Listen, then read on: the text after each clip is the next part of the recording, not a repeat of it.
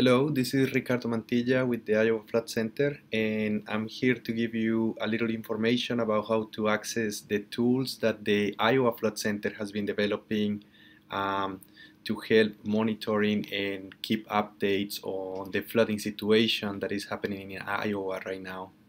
So our tools can be easily accessed by going to our website, iowafloodcenter.org. And our main tool is the Iowa Flood Information System that you will see here on the right, or IFIS. When you click there, you will find access to a number of tools, and I'm going to focus today on two of them, the flood alerts and the inundation maps. So by clicking on the flood alerts, you will be guided to a map of Iowa that shows locations where current flooding situations are occurring. You can zoom in and out of this map, and I'm going to use as an example the map of Cedar Falls, where we are currently experiencing major flooding. When you click on the button on the triangle, you're going to get information from the predictions that are being done. If you click the button more info, you're going to be able to see the time series of stream flow from the last few days, and then you're going to also be able to see the prediction for the next 5 days. In particular for Cedar Falls, we are expecting the flood to crest at around 99 feet. That's a river stage. That is sometimes information that is difficult to relate to what can be happening in the city. So if you close the stream flow information and stage information, you can go and find maps for some of the major cities in Iowa and then be able to identify what that means.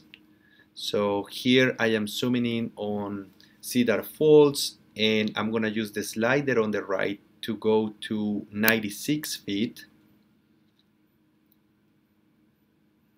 And when I release the button, then I can see how that translates into flooding for the city.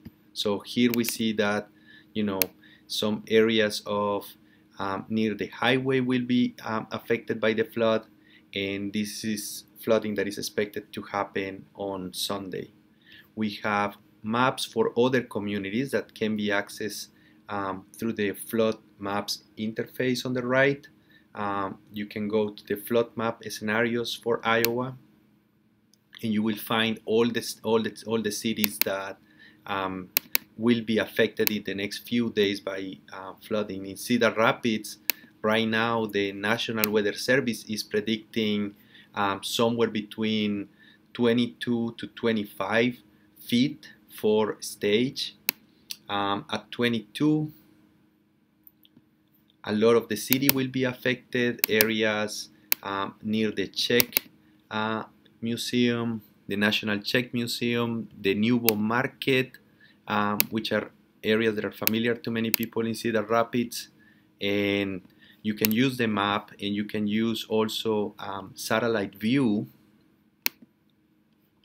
to be able to see more specific places that might be affecting you, your neighbors, or specific areas of the downtown district.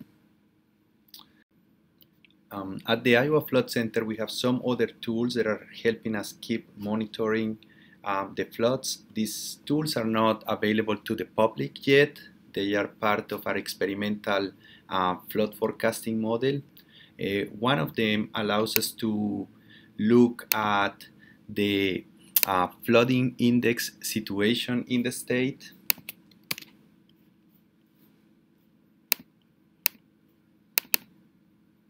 This tool allows us to see what are the major rivers that are being affected by flooding and which ones will be affected in the next few days. So all the colors, all the rivers that are colored with yellow, orange, red, or purple are experiencing some level of flooding across the state. So as you can see here, this is a widespread situation in eastern Iowa.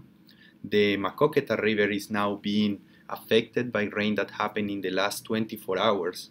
So our tools are also allowing us to see what is happening, keeping track of precipitation. This is a map of the precipitation of the last 24 hours in the state.